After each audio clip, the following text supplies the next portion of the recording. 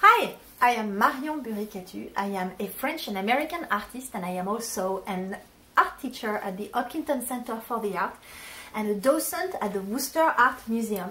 This video will make you an art expert in less than 5 minutes.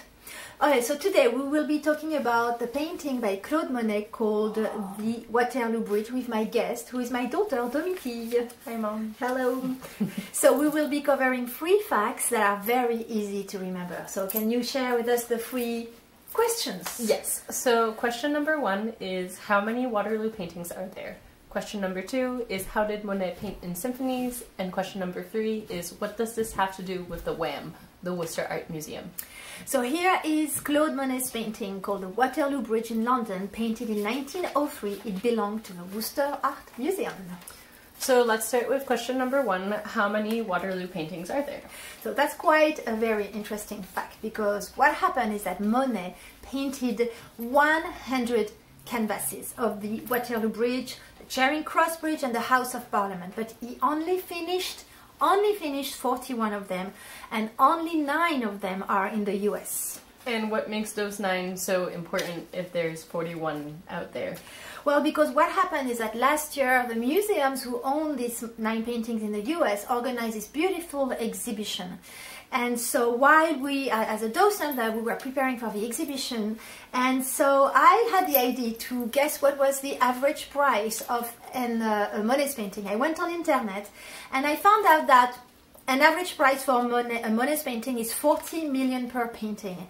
The exhibition had 9 of them, which means that it makes a room that was worth $360 million. That's quite a lot of money. Yes. Very expensive room. And where can the 9 paintings be found normally? So all these paintings can be found in American museums, like and also American collections. So you've got some of them that are in Denver, Baltimore, Wellesley, and also our beloved Worcester Art Museum. All right. So question number 2, what do you mean by a symphony of paintings? So another fact that is very interesting is that Monet used a limited color palette to create these 41 paintings. Each are different, but all together they create a decorative unity, they create a symphony. And how did he do that? Well, what he did is that he painted the same bridge at different time of the day and from the same view, his hotel room. So here is one of his paintings, also called the Waterloo Bridge, Sunlight Effect, in French, Effet de Soleil, painted in 1903, and this painting is at the Denver Museum of Art.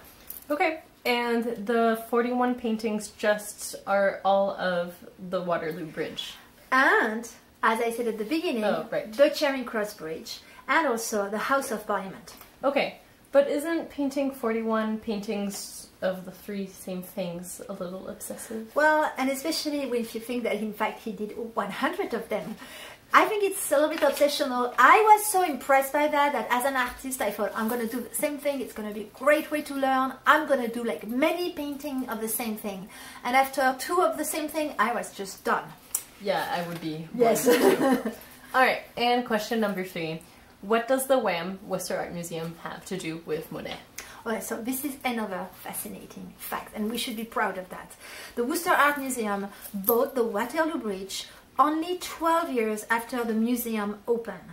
He bought the Waterloo Bridge in 1910. That was just incredible. Why was it incredible? Well, because the WAM opened in 1898.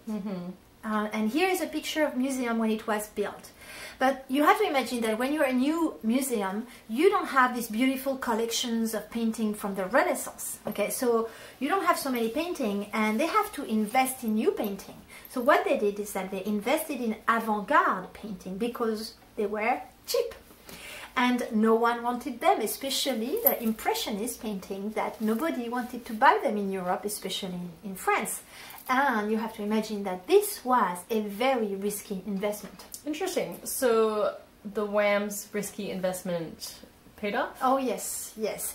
And you know, when you buy avant-garde painting, you never know. I mean, it might be a wonderful investment or you might end up losing your money. And the one more thing that I think is very interesting is that the WAM was the first American museum to buy a Monet's painting. Yes, the first American museum to buy a painting by Monet.